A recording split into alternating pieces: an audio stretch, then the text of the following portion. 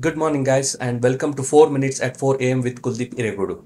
So today we are discussing the topic called as the power of mindfulness, cultivating the present and the clarity for your personal growth. Not only personal growth, even your professional, even whatever the relationship, whatever you do, whatever you act or whatever you take up, you should have that mindfulness. So that is a power of, or how you can build that power of mindfulness. One of the most important aspect in today's era, because everyone are getting distracted because of the social media, because of the mobile phone, because of the ease of access to the technology.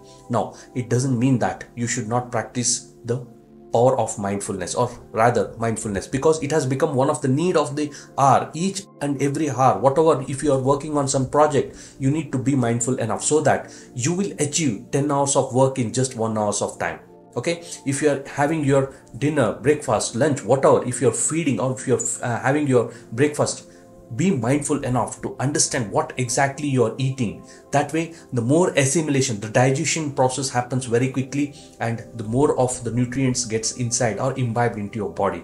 That is the importance of setting the power of mindfulness. Now, just to elaborate this, I have got 3 concepts. Let me just decode one by one. Right? The concept number 1 is embracing mindfulness allows individuals to be fully present and engaged in the current moment. Absolutely. See, whenever you embrace this mindfulness or whatever the activity, when you're doing that activity and when you embrace that mindfulness, it will allow you to be fully present, fully immersed and fully involved in this particular aspect. Whatever, maybe it is a work, maybe if you're having a food, if you're having a conversation, or if you are listening to an audience or to a speaker or something like that, you will, when you engage in that moment, you will know, or you will have a better grasping ability. That is what it calls for, the mindfulness. With that, the second aspect is practicing mindfulness can lead to increased self-awareness and emotional regulation. See, this is one of the most important aspect to be understood. Now, what happens when you practice this mindfulness? Automatically it will lead to increase in the self-awareness. You know what you are doing. Even if you are multitasking, it will help you. Right? So in one side you are working on some aspect, on the other side you are also discussing something. That is going to help you, because you know what you are self-aware of, you know how to control your emotions, you know everything.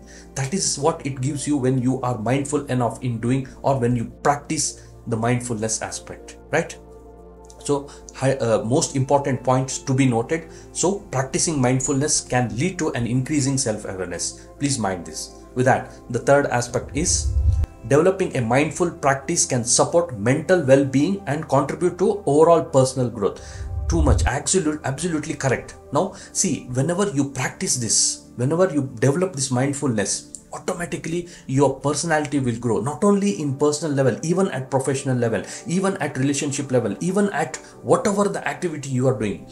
Be mindful enough.